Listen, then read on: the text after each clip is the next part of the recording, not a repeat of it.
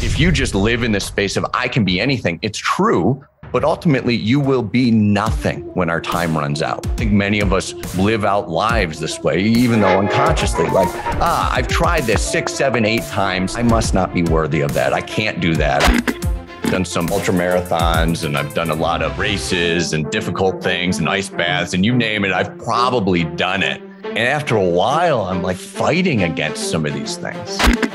If you're denying discomfort in any situation or in any sort, you're ultimately denying a piece of yourself. And when you truly surrender, you're free of the discomfort. Ultimately, the question for me is, Stirling, what do you want your life to be about? Before we get into hunting discomfort, let's take a step back. Just embracing it is hard enough. Why have you and how have you learned that it's not enough just to push away the discomfort? It's not enough just to embrace the discomfort, but you actually have to actively seek it. Why is discomfort so important? Yeah. Well, I think the biggest thing that people tell me as I'm out there talking about hunting discomfort is they're like, Stirling, you don't know what I'm dealing with, right? I've got this relationship problem, this money problem, this work problem. I have got enough discomfort.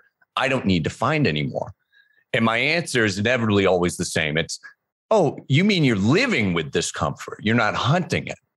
Right. And that's the big differentiator here, right? Like we're so used to living with these things that we don't want in our life or we're not comfortable with or we're not happy about. We start to placate them away. And then we're surrounded by discomfort wondering, hey, how do I get out of this? How did I get stuck? And it's simply because you haven't hunted it. Okay, so we've hit on something right away in your book. I thought we were going to. Yeah, I know. I mean, it was going to happen eventually, right? Yeah. So we hit on something right away, and I'm trying to wrap my mind around this. So I'm like your audience. I'm like everyone watching this. Like right now, I'm training for Spartan. Saturday, nice. I want to do one of those myself, by the way. Saturday, I'm running my first Spartan race. Nice. And the training is aggressive. It's hardcore. It's super hard. It's super uncomfortable. That's great. Yeah. But I'm like probably about 15 pounds heavier than I should be for this race. Yeah. And I've known about the race since January. Since January, I've put on something like 6 pounds of muscle mass, which is pretty cool. But I've also put on like 8 pounds of non-muscle mass or whatever it is. Yeah. Right? The other thing, the fat. And so I'm like heavier than I want to be. I don't feel good. I don't look at the way that I want to look. And so I'm thinking about... I don't know, man. I saw your Instagram. You're doing well. Well, thank you. Yeah, last year I was doing well. I'm much heavier now. Okay. But I was thinking about you on Monday, hunting discomfort, and I was feeling terrible. And I gave myself a pass. Like I ate the stuff I shouldn't eat. Yeah. I gave into it. And I'm just like, and so this is the thing that I can't wrap my mind around. We are all uncomfortable. Yeah. But it's the wrong type of discomfort. Like it's the discomfort we didn't choose, or it's what we just chose to live with, or help me understand why, if we don't hunt the discomfort, it's going to come knocking on our door anyway. I would say it's the discomfort that you haven't surrendered to. It's the last part of the book. And I think it's the most important part. Like it's one thing to be uncomfortable or to commit to things that you're not quite sure how you're going to achieve or say, hey, I'm going to do this Spartan race in 6 months, right? I'm going to do it no matter what. But it's something else entirely to open yourself and open your heart to that discomfort, to let it pass through you. And when you truly surrender, you're free of the discomfort, right? I would say with some of the things you talk about with eating, it's so relatable, right? Like I've done the same thing. I think everybody is like, I'm going to skip my diet today. I'm going to have the candy bar, whatever it is, For me, it's peanut butter, yogurt, granola wraps. All right. Okay. They're aggressive. I mean, it sounds good. I think I might have to try one of these. It sounds very fitness oriented, by the way, too. So you can't be too far off the mark. It's not like I'm going to Kentucky Fried Chicken, right? But it's really opening yourself to that discomfort in that moment. Like in that moment where you're like, hey, I want to go off my diet, or I don't want to do what I said I was going to do. That's your moment, your access to surrender to the discomfort, to let go of whatever it is that's gripped you. Because simply by having the snack or having the treat or going off your diet, however you want to phrase it, well, you're succumbing to the discomfort and you're actually placating it. And it will therefore stay with you. Does that make sense? It does in my head. I'm not sure if I still get, so like let's break it down. Like let's say I don't want to go to the gym and work out today because I'm super sore, or my alarm goes off at 4:30 in the morning. And honestly, an extra 2 or 3 hours of sleep sounds amazing. Or breaking my diet, or not wanting to lift as heavy as I want to lift, not wanting to have the conversation with my team member that I have to have. Not wanting to invest the dollars to hire this person because I'm so uncertain if it'll work out or not, or that marketing thing. Like I face this in every area, which is why we do hard things. I have to tell myself that, but there's a problem obviously with it. But what's the problem with just giving in? Well, what do you mean giving in? Like giving in is different than surrendering. Giving in is when you're surrender to the discomfort. I don't know what that means. That's right. Yeah. Well, when I talk about surrender, there's two components of it. The first is maybe obvious. Like if you want to achieve a goal, you have to surrender the time, the resources, the money, whatever it is to achieve that. I think everybody would say, oh yeah, but obviously if I want to achieve X goal, I need to put X, Y into it, right? Okay. The second part of it is actually more important, which is to surrender your resistance to doing that thing. Carl Jung, I don't know if you follow any of his work, psychologist, I'm a big fan. His work is the foundation of Myers-Briggs, which many of us has taken, helping us understand our personalities a little bit better. And what he says is that we cannot change anything until we accept it. Condemnation doesn't liberate, it oppresses. And so as you get stuck in not wanting things, wishing things were a different way, pushing against something, you're automatically kind of stuck in a box.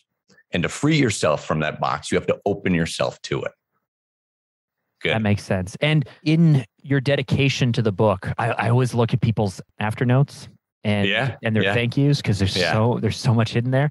Yeah. But your dedication caught something in me, which is that this is dedicated to all those who are courageous enough to step out of their head and into their heart. Yeah. What you just said reminded me of that, because I think that we can spend a lot of time overthinking things or giving in or what have you. But the idea of just accepting, I feel like garbage right now because my alarm's going off and I only got 5 hours sleep or whatever, but I just have to get up. Just accepting what is.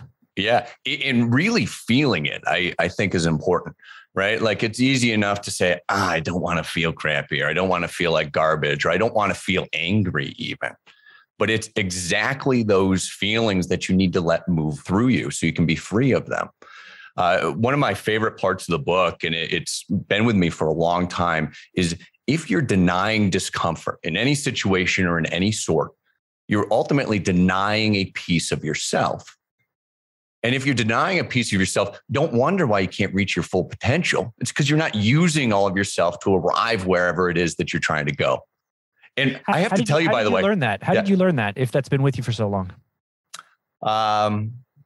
It's a good question. I think it's one of the things that just slowly landed on me. I've done some ultra marathons and I've done a lot of races and difficult things and ice baths and you name it. I've probably done it. And after a while, I'm like, you know what? I'm fighting against some of these things. Like there's a piece of me that I don't want to let through. A good example of that is I went skydiving a couple of years ago with my sister. My sister, by the way, we work together. She does all my back office stuff, all the marketing, all the operations. I wouldn't be doing it without her. And she goes, Stirling, it's my birthday. I want to go skydiving and you have to go because you're the no matter what guy. And I'm like, man, I don't know if I want to do that. Yeah, I was uncomfortable, right?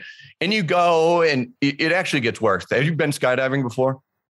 I've not, but I know where the story's going. Well, you have to sign like 30 release forms saying that you're doing it on your own accord. And basically, if you die, it's not their fault. Right. And we get up in that plane and I am terrified, like absolutely terrified, like almost so much so I can't talk. And like many, I think Will Smith has got a great story about skydiving. Once you leave the plane, it's incredibly freeing.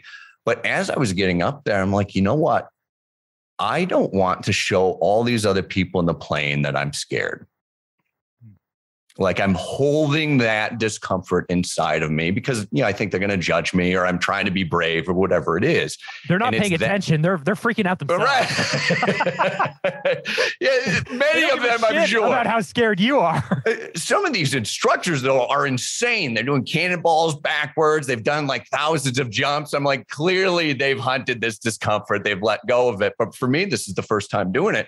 And, it's that thing. I think that was one of the moments where I started to realize, hang on, I'm denying something that's part of me that's just as valid as the good times. And if I'm going to deny the negative emotions, I'm also somewhat limiting my positive ones. And as you can kind of accept all of them, not only is it hugely freeing, but that's where all the results in life are.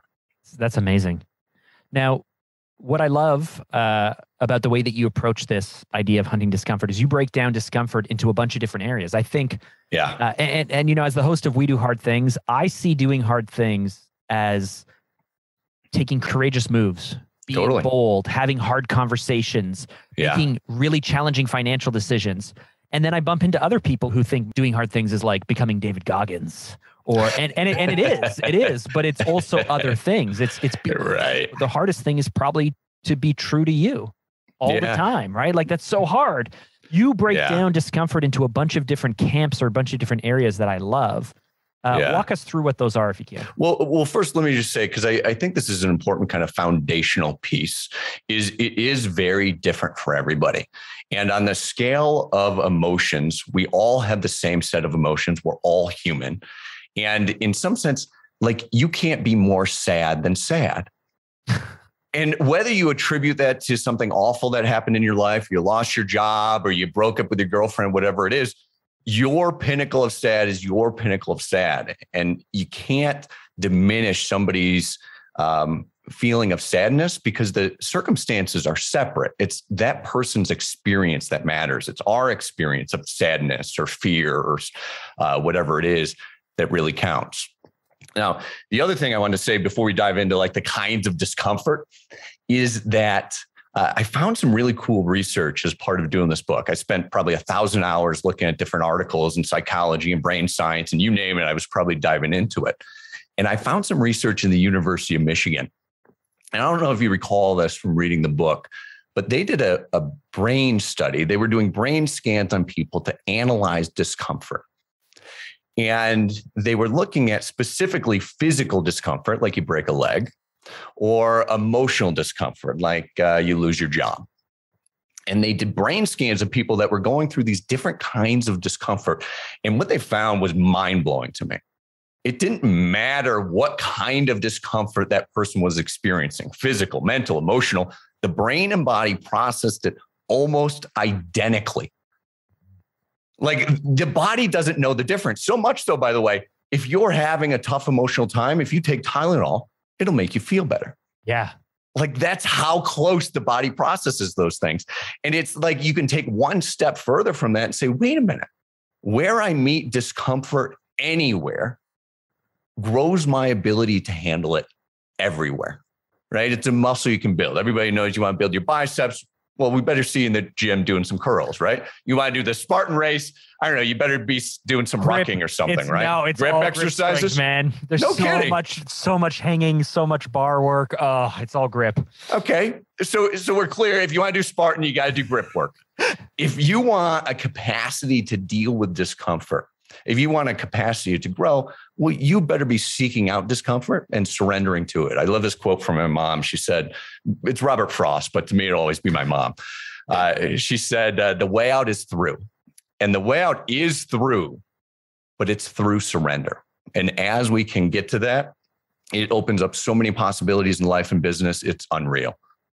So that might have been a little bit of a tangent. But. No, that's cool though, because this is where we're going with it. But it's almost like a paradox, I suppose, right? Like to leave, to surrender is to give up control of something. That's right. But by doing so, you actually put yourself in a position where you can just accept what is. You can deal with reality that is truth as opposed to fictitious, fake, fantasy, hopes, dreams, wishes, or what have you, all of this stuff that isn't grounded in it. Like, gosh, that's uncomfortable, isn't it? Well, it is. And I would say it's not even giving up control. It just feels like giving up control. I think when you surrender, what you're doing is giving control to your subconscious or your greater self.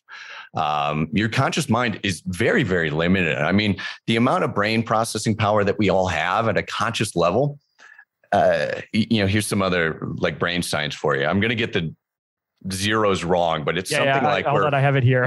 the point 0.00002, I think you said, or something. Yeah, I think there's like 7 zeros and 4-5% conscious. So, the vast majority of what's happening in our head is subconscious, even though we all walk around every day figuring like, I kind of know what's going on in my head. I know what's going on in the world. The reality is you are not even close. You could look at a room, you got a whole room available to you, and all you're looking at is like something the size of a pinprick. It's literally nothing. And when you surrender, you give up control or perceivably give up that control. What you're doing is you're surrendering to that subconscious, something greater in you. You could even say your greater potential. And it's that potential that's going to come through. That's how you reach greater potential. Okay, I want to dig into the first part of your book because again, hunting physical discomfort. We've been talking about Spartan a bit. I mean, last night I'm doing these wall sits that my has me doing, and it's great. It's like you're sitting there for 45 seconds, and you're like, oh, this is easy, and then you're at like a minute and a half, and you're like, I've got this, and then suddenly it's like you're looking at every second on the clock. Yeah, and it's all a mental game of like how much over 2 minutes can I just sit up against this wall as things are burning. Yeah. I have learned to love it, I guess. I hate it, and yet I love it. So we can get into the physical stuff, but most interesting to me, because I think it's the hardest to articulate. It's the thing that hurts us the most, and it's the area that I'm personally most interested in, is this idea of discomfort, discomfortable? What's the word? Uncomfortable? Uncomfortable, we would normally say, yeah. Okay. A place without comfort. Yes. The discomfort within reality.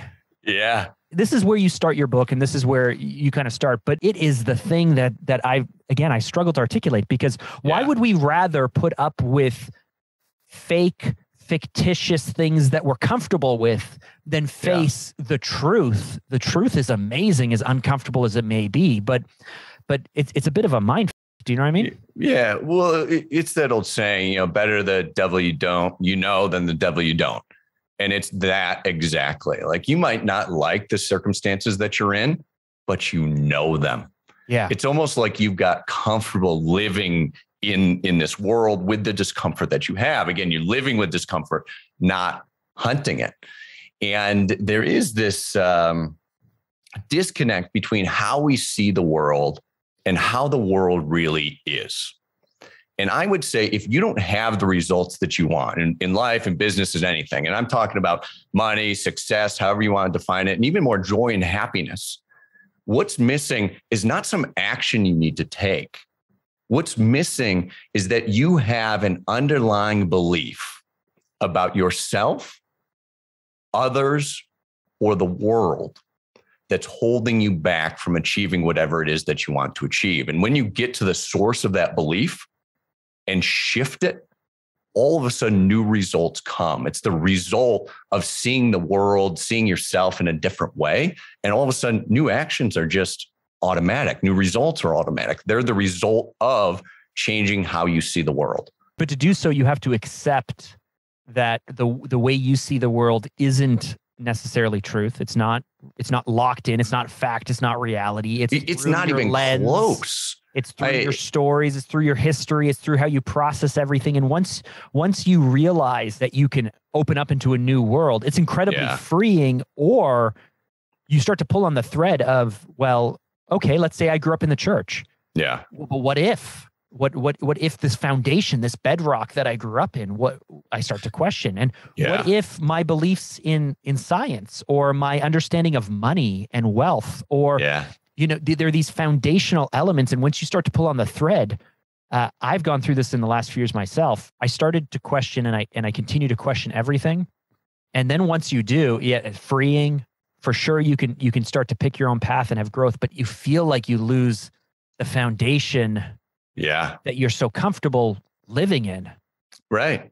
That's exactly it. I mean, the more axiomatic the belief is, the closer it is to who you believe you are and the things that you hold true, the more disorienting it's going to be. But ultimately, the more freeing it's going to be at the same time once you're willing to go through and let it go. And it really is that surrender component of saying, hey, everything that I believe to be true, and it feels a little bit like death. Everything that I believe to be true about myself, the world, the other people that I have, I'm going to let go of those things and let new potential arise is really hard. Yeah. You know, there's that idea of the phoenix rising from the ashes, right? And I can't tell you how many people in businesses I've heard be like, I'm like the phoenix rising from the ashes. But what most of them mean is that I'm just going to keep going. They forgot the most important part, which is the burning, the views, the ethics, the beliefs that weren't working for you. And when you burn those things, those parts of yourself that aren't working, again, you see the world in a new way. And that's the true phoenix rising. It's new potential, greater than you could ever even imagine from where you sit today. And I know for myself, when I face this, and I'll be really honest and specific about this, like, you know, my wife and I became Christian in our early 20s. All of our kids are named with Christian names. Yeah. You know, right out of the Bible. We were really, really active in the church. Yep. And then about 2 years ago, all of that doubt and all of that stuff that I was suppressing and all of that, well, I'm not sure, and all of the little red flags and all of the skepticism, I always used faith is believing in what cannot be proven. Yeah. And then that's the ultimate faith. But that willpower for me kind of ran out because I still wasn't getting answers and I'm not. And so I've deconstructed my faith, which is incredibly unnerving. I bet. It's hard from a community point of view. It's hard from a friend point of view. It's hard for me to be the leader of my household and my home and a husband and parent my kids when I'm doing this. And I've accepted all of these new principles that are almost based more in a Zen kind of environment, not necessarily fully Buddhist, but much more Zen. And I see how there's some overlap. Yeah. But I've had conversations with my wife where I go, if I'm not this, what am I? I don't know. Like I don't have a religion. I don't have a culture. I don't have a community. What am I? Like, what do I tell people? What do I tell myself? What do I believe? Wow. And like, I'm really uncomfortable even sharing this right that gave me goosebumps, by the way. I don't have answers yet. Yeah. And my pastor texted me the other day to say, hey, let's grab coffee, because we agreed to kind of grab coffee and talk it out. And I'm thinking, I don't know, other than I've deconstructed and haven't reconstructed, but I don't know. I guess what I'm looking for reassurance, I'm happy I've done this. I'm happy I'm doing it. And I know deep down in my heart on the other side, whenever this is, a year, 2 years, 10 years, whatever it is, I will be a stronger person for having faced this and worked through it. No question. But I mean, it's incredibly uncomfortable. So what do we tell our audience? What advice do you have for me, for people like me who may not even be midway through this, but they're like, you're reprogramming on your own here. Yeah. Well, I think what humans tend to do is we grab onto knowledge to make us feel safe, right? Knowledge about this is how the world works. This is who I am. This is who my family is. And it makes us feel comfortable. Like, I know who I am. And we do that because all of us face the ultimate unknown in every single second. As much as we're covered by news predictions and stock predictions, and here's what's going to happen tomorrow on the news, we actually, at a fundamental level, don't know what's happening tomorrow at all. And it's not promised to us at any level. And I think when we're young kids, I'm seeing it, my nieces now, they're 5, 3, and 1. And the older one is at this point with like, something's not okay, right? Like, I'm starting to realize that the world isn't just this fun, joyful place where I eat and sleep and can color, but like it's a little bit darker. There's some darker elements to it. And what you're doing, I give you a lot of credit for it. You can do it with religion, you can do it with your identity, you can do it with work, is you're starting to get to the point of letting go of who you thought you were, who you believe that you were. And I can give you an answer to who you are, which is just from this point, infinite potential. It's you get to choose, but until you come to terms with the fact that tomorrow is unknown, it's really hard to declare something in that space of nothingness until you accept it.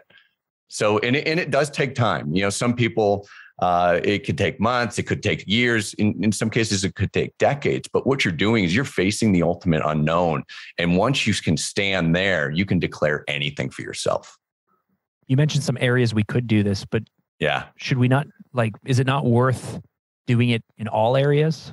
Our relationship with, again, I keep coming back to the ones that matter to me. Sure, yeah. Health, money, family. I'm a father and a husband. So what does that mean to me? Yeah. The other day I was talking to my coach where I've realized that I've always wanted to be an athlete. That's not always, but the last few years, I'm like, I want to be an athlete. I think you are, man. So this is the thing. People keep telling me that I am, and I go, but I don't feel like one. And then I realized I've never defined what that even means. I keep saying I want to be an athlete. I'm not an athlete, but I've never sat down to say well, what would I have to do to be an athlete? What would that mean? What would that have to be? And so what are the areas of our lives that we should be calling into question? Well, I would say you call into question the beliefs in the areas of your life that aren't working or aren't working as well as you'd like them to. So if you're happy in your relationships, you're happy with your money, but you're unhappy with a particular relationship, or you're unhappy in your job, well, start there. But does one even realize that there's something maybe better, or that you're unhappy? Well, that's the thing. I think so many people get into justifying, placating why they are the way they are. I'm a bit of a curmudgeon and I don't really like to get up in the morning because that's just my personality. Well, true that now it is, but it doesn't have to be that way. That's just how your personality wound up. You ended up with that personality. You didn't choose it.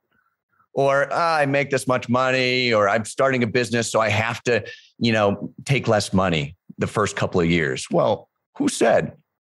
You? And why? And I think most of our lives are spent not actually achieving our potential, but making up for some belief, usually a really core axiomatic belief that we decided about ourselves when we were young. And that's the real power in that. You keep saying axiomatic. I've never even heard that term. What does that mean? Axiomatic means the closer to your foundation. The things that you would unquestionably see as true. And it's oftentimes the things you're not even thinking about. For people that maybe grow up in the church, it's there is a God and it works like this. And here's the book and this is how it says. And I don't question that at all. Or my personality is I'm scared to speak in public, which was me, by the way, right? That just is my personality. And to go after that discomfort is very disorienting because it's close to how I define myself. I believe I'm a person that is scared to speak in public.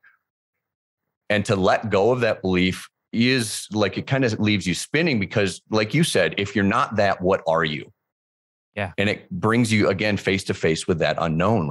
Well, what am I? I'm what I declare myself to be. How have you figured this out for yourself? I don't think it's something that you figure out. I think it's something that you develop over time. A lot of my coaches would call it a mountain with no top, right? Yeah. You just continue to climb. And so, I've made a tremendous amount of progress. Is because yes, if I'm not this, then I can be anything. Yeah. But if my anything is unlimited potential, yeah. Where do we set the targets? Well, how do we define the targets? How do we even know? I mean, each question unravels another layer of potential questions that unravels another layer, or maybe I'm overthinking this. Well, I think there is a base layer, which is you're basically staring into Plato's abyss, right? You're staring into the nothingness that is tomorrow.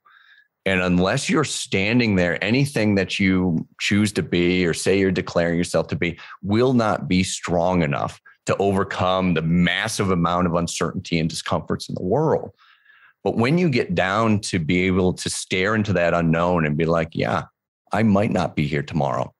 All these things that I love about myself, I love about my family, and I love about my world are not guaranteed to me. That's an incredibly powerful place to choose what you want your life to be about. And to your point, you do have to choose, right? If you just live in this space of I can be anything, it's true, but ultimately you will be nothing when our time runs out. And when you choose, you develop yourself in a certain way to, like you said, to be an athlete or to be a successful entrepreneur, or whatever it is that you want to be. But if you're doing those things from a place that's not grounded in really the humility and gratitude of looking at tomorrow, saying it's not promised to me, it just won't last. I almost need a moment. They're gonna cut out that pause.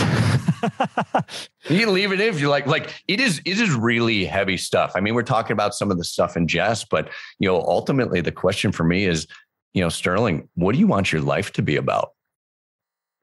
Like I've been through some high highs and some low lows. The first company that I started sold to a group in Silicon Valley, and it had this multi-billion-dollar valuation. I'm like living the dream life. Right? Flying private, tons of money, models in the office, parties at the Four Seasons.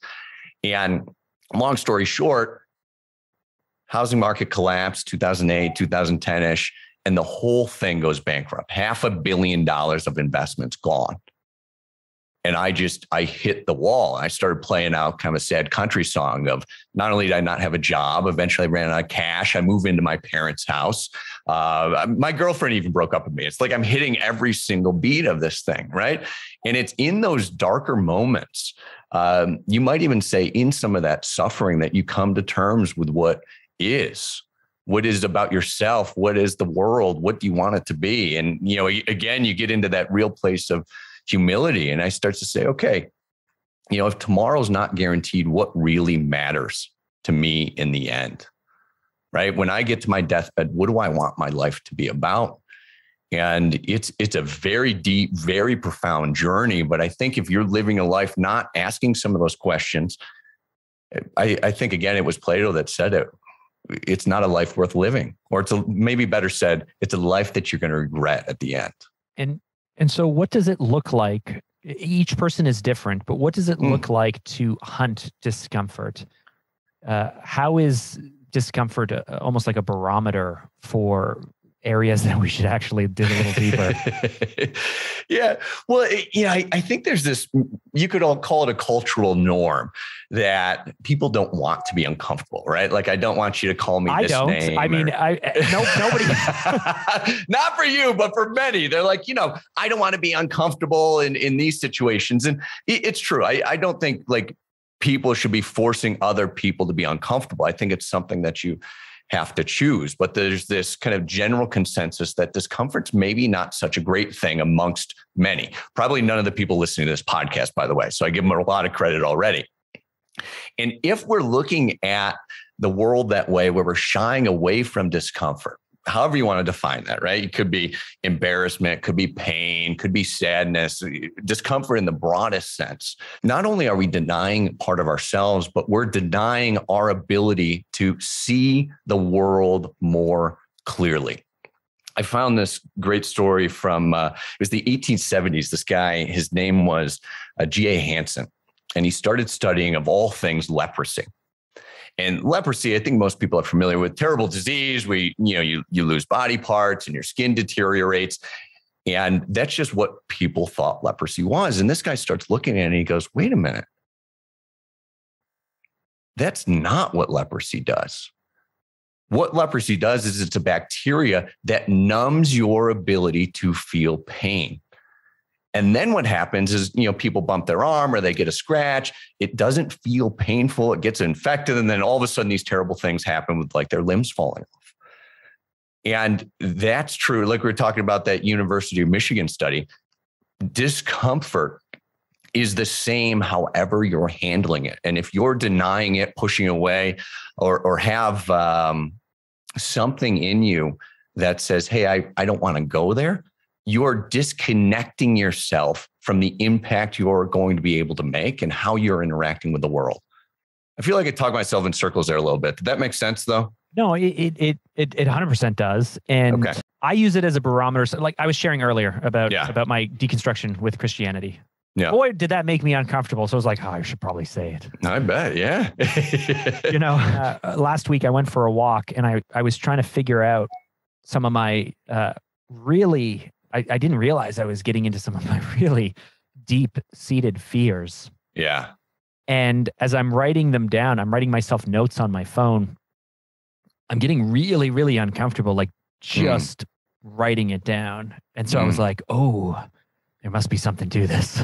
Yeah. And then I'm sharing these things with my wife and I couldn't even say them out loud. So I kind of handed her the phone a few days later and I was like, I haven't talked to you about this, but here you go. And she's like, oh, that's really interesting. Like deep fears in my childhood about abandonment and all this stuff. So sometimes I see it. Yeah. Sometimes I go like, okay, this is my body. This is my physical reaction. Something is making me very uncomfortable. Yeah. So I got to do it.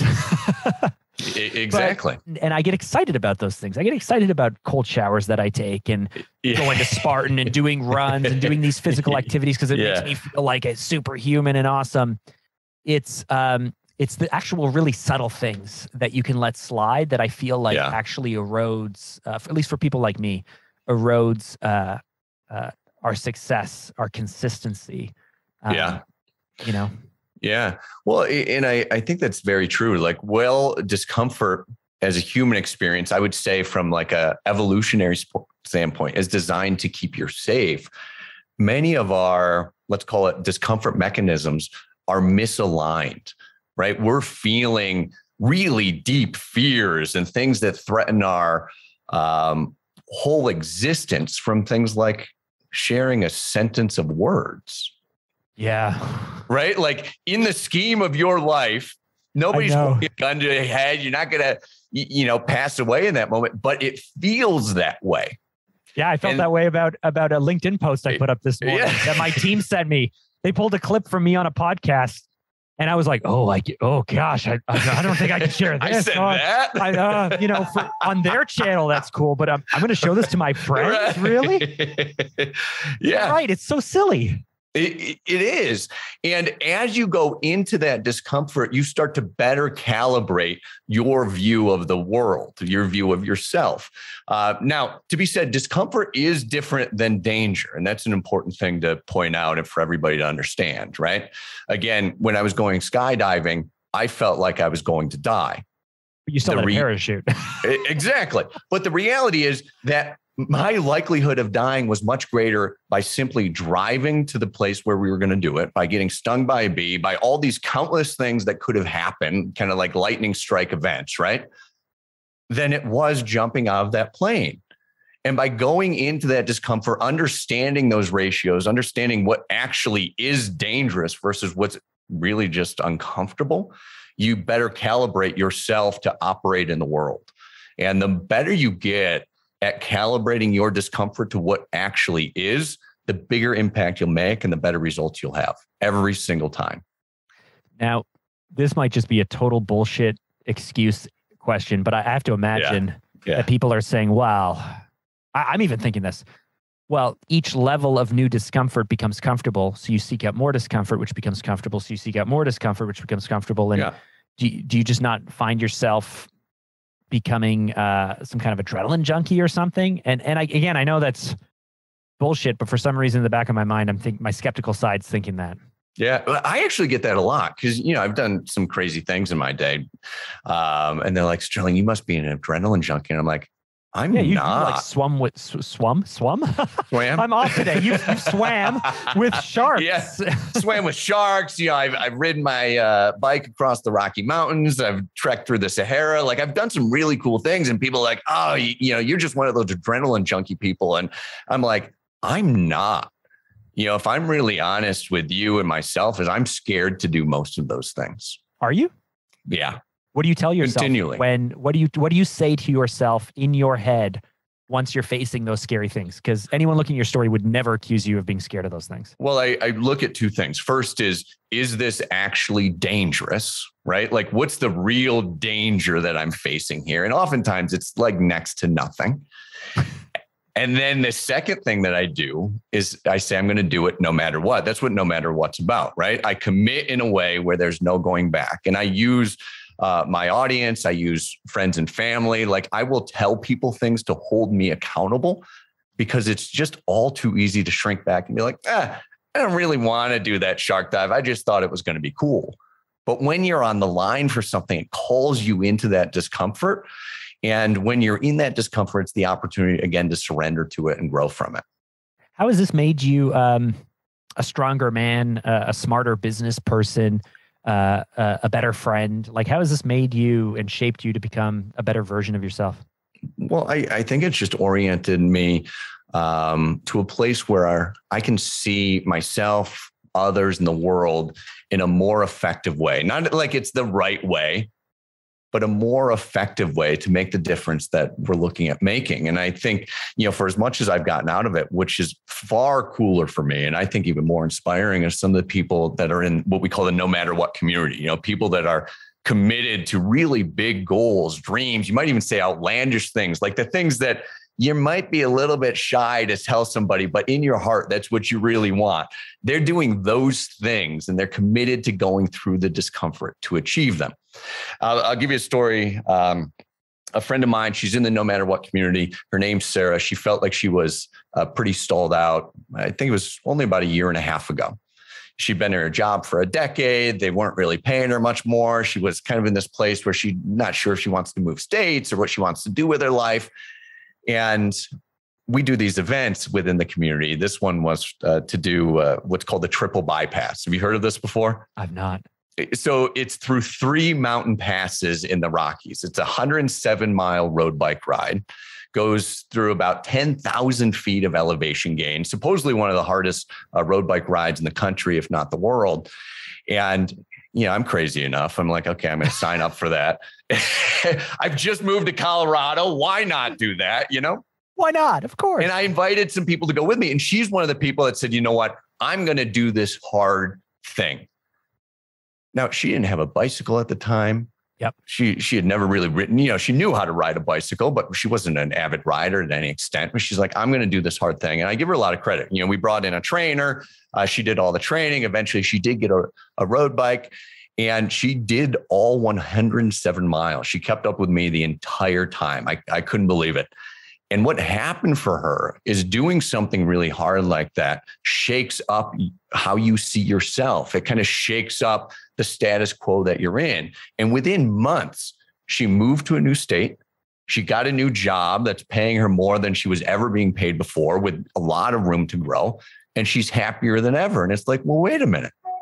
That works every time. When you go do the hard thing, you shake up whatever status quo you might be in, something better comes out the other side. It just might not feel good on the way. Yeah. And so with myself, you mentioned early on, maybe it was even off the call about my Instagram. You've seen my Instagram. Yeah. A year ago at this time, I was doing something called the Chunk Dong Challenge, which is one of the hardest things I've ever done. Yeah. From a physical point of view, from an eating point of view, from a diet point of view. Yeah. I think I saw that post, by the way. I got crazy good results, and I made myself really proud. And then outside of this challenge and the framework of being, my wife and kids hated every minute of it. Like just the 4 months that it became, they did not like it. They hated it. My mom was like, "You're too thin and too skinny, and it's unhealthy." And I'm proud. I'm making myself proud. But it just cost so much. It just cost emotionally so much. Yeah. And so out of the framework of doing that challenge with my nutritionist, with my coach, with everything else, it's been like this slow decline. Like I said, I'm already 15 pounds heavier than I want to be for Spartan. It's been this slow decline away from those results. And sometimes I look back at those results and I go, I did that? Like I was, I can't even, I guess I did that. And it doesn't make me proud anymore. It's now this gap of like, I did it and that made me proud. Yeah. But it's been now so long since I did that. that I'm now kind of ashamed that I don't seem to be able to just replicate the magic. Yeah. Well, let me ask you, why did you do that to begin with? I have never been, up until that point, I never felt attractive. I have always kind of struggled with self-confidence. Yeah. And I've never been comfortable in my body. So getting down and getting lean and being like a size medium and then a size small, when if you go back 4 years, I was like going into size 40 pants. I was a double extra large. I was 70 pounds heavier than I was kind of at my leanest. Wow. Probably about 45, 50 pounds heavier than I am now. Zero muscle mass, never lifted or anything like that. And I wanted to do something. I wanted to do something really audacious and big and hard. And it, like the story that you told from your community of going and doing this cycling thing, changed everything. Yeah. It gave me the courage, and I felt bold enough to say, if I could do this, I can make huge changes to my business. I can make big changes to my life. During COVID, I could come out of COVID lockdowns fitter and stronger and more attractive and healthier than I went into it. Like, it just made me feel like a rock star. Yeah. And then since then, again, this gap of like, well, I guess that was cool. but now I actually feel worse about myself, I think, than before. Yeah, well, I'll tell you what. I say this with a lot of love. Yeah, right. No, It's an incredible achievement, I think, for anybody to do anything like that, or like what Sarah did. Like, it's huge and it's necessary to get yourself shaken up a little bit. But when you're doing it from a place of compensation, it's not sustainable. Like, underneath your decision to do that was a faulty belief. You were viewing reality about yourself, I would say, in an incorrect, or maybe not even incorrect, but ineffective way.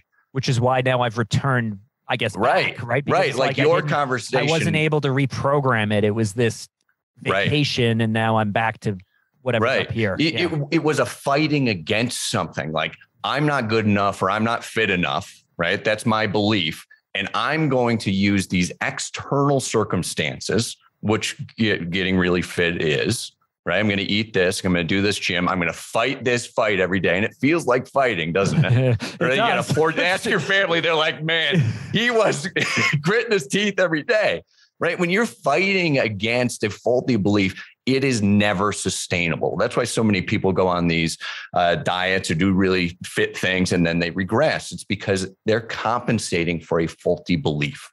And when you get into what that belief actually is, and frankly, surrender to it, you're free from it. And it's only once you're free from that belief that you can achieve your greatest potential. Okay. So, wow, this is this is something, because even at the time when I was at my fittest and I got down to 13% body fat or something, nice, towards the end, and I was pretty proud. My coach a few weeks later said, "Are you proud of the results?" And I said, "No." He said, "Why not?" And I said, I still didn't look the way I wanted.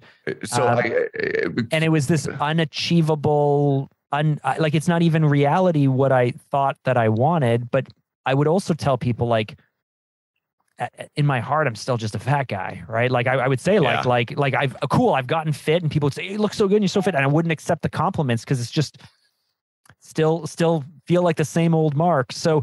Yeah. And I will tell you, for anybody that's dealt with that or anything parallel, no matter what you do, it will never be good enough.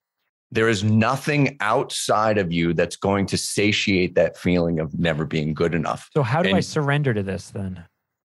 Well, I think you've done a really good start, right? Because I think it's only through doing hard things that you even get glimpses at that. You're like, hey, what am I fighting against? And what are some of those core beliefs? Again, axiomatic beliefs, core beliefs, you could put those in about the same bucket, right?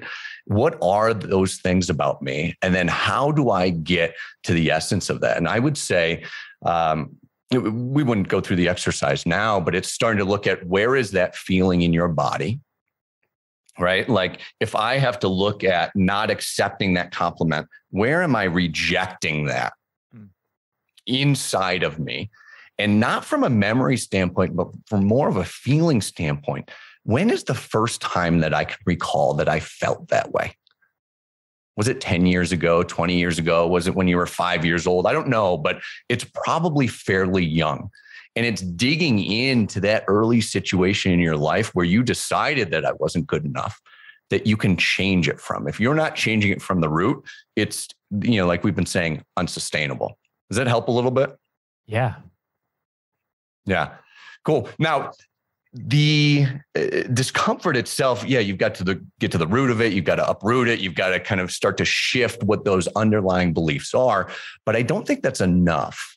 I came across some work by Paul Tillich. He's a German-American theologian and philosopher. And he has two types of concerns that he says that humans possess. We have finite concerns like, I need a roof over my head. I need this much money. I want to grow my business by this amount. I want to weigh this much. And we all have those concerns. We have to deal with them, right? But when we attach ourselves to those things, we can get lost because why? The world's uncertain. Things don't always go the way that we plan. There's pandemics that happen and wars in Europe that take place, right? The world is inherently unpredictable. And he says, well, there's this other type of human concern, a more important, fundamental concern that we all have that we oftentimes don't pay much attention to. And he calls it your ultimate concern. Things like love, joy, happiness, things that no matter what happens in the world, they can't be taken away from us. And when we shift out of those finite concerns and into the ultimate concerns, it frees us from the day-to-day. And it, I think, like we're saying, unrooted some of that discomfort, you replace it with that ultimate concern, whatever that might be for you. You've triggered a memory that I have. I'm a huge fan of Tony Robbins, and a few years ago I went to Unleash the Power Within, and when he was speaking about the 6 values that he believes everyone has, and I've really grabbed onto it. And we all fall into a certain camp, but there's certainty. People just are addicted to certainty. There's variety. He says if everybody had to eat the exact same sandwich every single day for 10 years, they would want variety as the spice of life. So some people are really drawn to certainty. Some people are really drawn to variety. Some people are drawn to connection. Some people are drawn to significance. And then he has 2 others, contribution and growth, which are kind of, he calls the values of the soul. But you reminded me of is specifically when he's in the States. And I think it changes from culture to culture. But when he's in the States and he asks the stadium of 14 or 15,000 people to raise their hands for which value they find themselves currently drawn to most, something like 50 or 60% raise their hands for certainty. I know I did. That was certainty and significance. Things that is like, I want to be really significant and I want to feel important. I want recognition. But I don't really want to risk anything. And so as you continue to say time after time how uncertain the future is, how uncertain our control over things are, how uncertain it is, how can we get more comfortable with uncertainty? How can we hunt discomfort when it comes to all of the unpredictability that exists? Yeah. Well, I would draw again on some of the things that Paul Tillich says, and if you look, I think moments are important, right? Like we live lives, but it's the moments that really stand out to us. And if we look for a moment where we were really inspired, if you've got a moment for yourself back through your life, could be recently, could be a long time ago, like when were you really authentically moved and inspired? And how would you characterize that moment, right? Is it love? Is it joy? Is it affinity? Is it gratitude? Like, what is that human experience for you? And label it. Not so much that the label matters. It's the human experience in that moment that matters. And as you can bring that experience, call on that experience, cultivate that experience in the hardest of times, it starts to alleviate it, right? If you bring joy, like a real experience of joy, not the idea of joy, but an experience of joy into some uncertainty about your business, what happens? Or if you bring gratitude, real experience of gratitude into a tough relationship or a tough conversation with your significant other, what happens?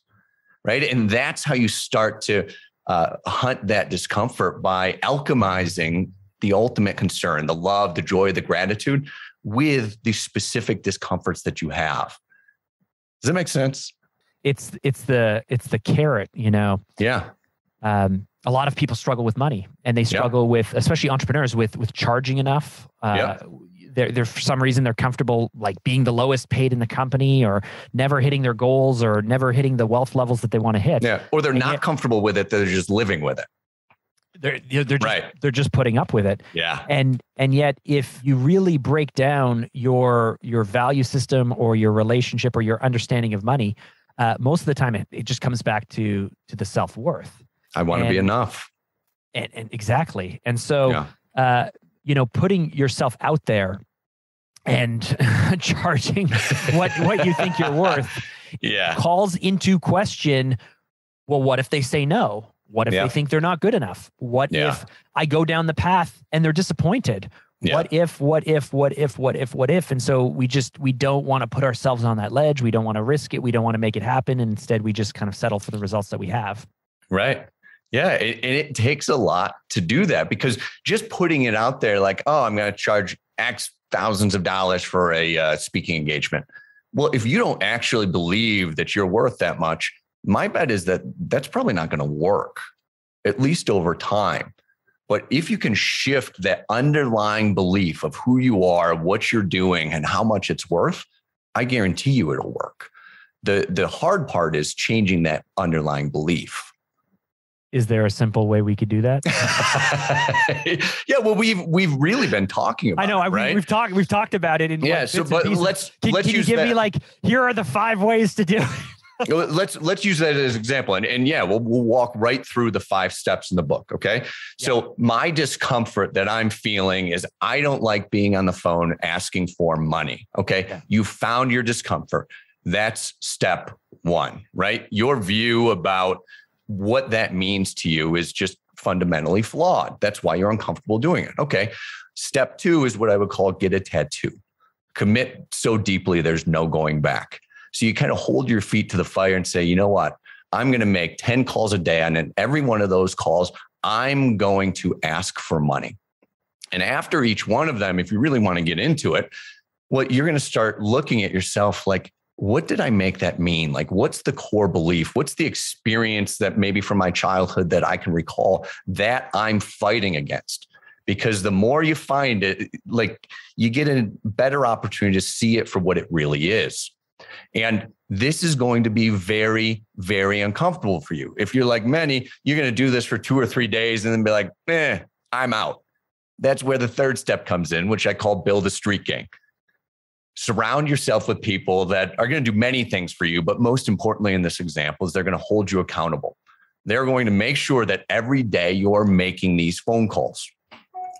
The 4th step is somewhat applicable here. I call it flip it, right? How can you use your challenges to your advantage? So it might be saying on some of these phone calls like, hey, frankly, I'm really scared to ask you for money, but I'm committed to growing this business. I'm committed that you grow your business. So if you're going to work with me, I'm going to show you how to do this exact same thing, right? Like take those things about yourself that you're uncertain of, you're scared of, you don't want to bring out into the world, and bring those things out into the world very purposefully. Own it. Right. There's strength there. I can tell you a story about somebody after.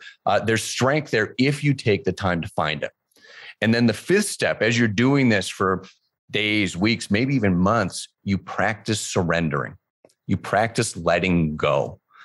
And you might do that by journaling, walking in the woods, listening to music, right? You let go of the significance around what making that phone call means and why you're not good enough to do it and ask for it in the first place. And if you do that over and over and over again, you use the system not as like one and done, but this is a way that I'm living my life. You will create this virtuous spiral where you start to get more and more of the results that you want. And some of those people that you're calling in our example here are going to say yes. And that's where it starts. Yeah. I love that. I love that.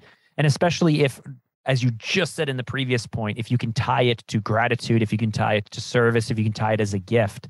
Yeah. Specifically with money, who is counting on me? Yeah. Who fails if I don't succeed? Who, is looking to me to make sure that I do what I need to do So that way they can do what they need to do. And this is my wife, this is my kids, this is my team, this is all of these people. You know, I had a friend about a year ago say something that I didn't even realize. You know, we were working together on a team, on a project. Yeah. He has a very, very large team, and it was kind of this side project. Yeah. And so when I got busy, I just kind of ignored it. And he reached out one day and he's like, I need you to do what you committed to doing. Yeah. Because I have people whose livelihoods and careers depend on you doing your thing. Yeah. This might be a side project for you, but this is their livelihood. Yeah, that's right. And it was like, whew. Okay, cool.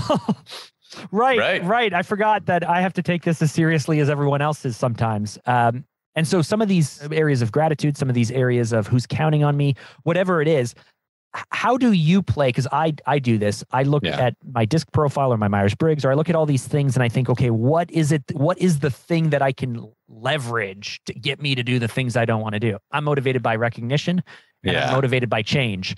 So now I start to go, how can I reverse engineer recognition into this so that way I'll do it? Like I'll do it just so I'll be recognized. You do kind of trap yourself into it. I think that's hugely useful. And at the same time, I think motivation can be short-lived. I think about motivation as forcing yourself or somebody else forcing you to do something you don't really want to do. Yeah. And it works. There's totally a place for it. It's just unsustainable. You know, it's like we were saying before, like you're fighting against something. And if you're fighting against something, you're never going to be able to surpass it. It's like a glass ceiling.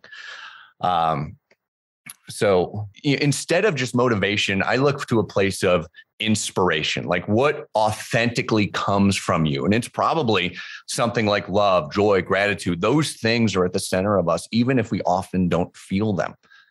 And as we're coming from that place, we're literally unstoppable. Like if you're coming from a place of gratitude all the time, or maybe even better, just the difficult times, difficult situations, you're going to get past them much faster, much more efficiently, and really better than you would otherwise, because you're no longer fighting against something. You're unleashing something that's very true to yourself.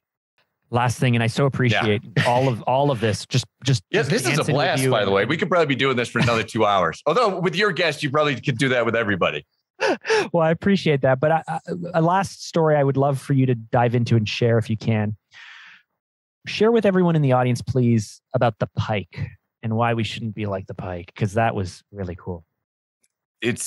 I read this from a friend of mine. His name's Josh Linkner, and he was telling me about this. I did some research on it. I'm like, unbelievable. So the story goes back, I think it originated in the 1800s, but the study's been replicated many times, is they took a pike, which is a famously carnivorous fish, right? It eats smaller fish, and they put the pike in a tank with the feeder fish that it would eat, but they put a piece of glass between it and the fish.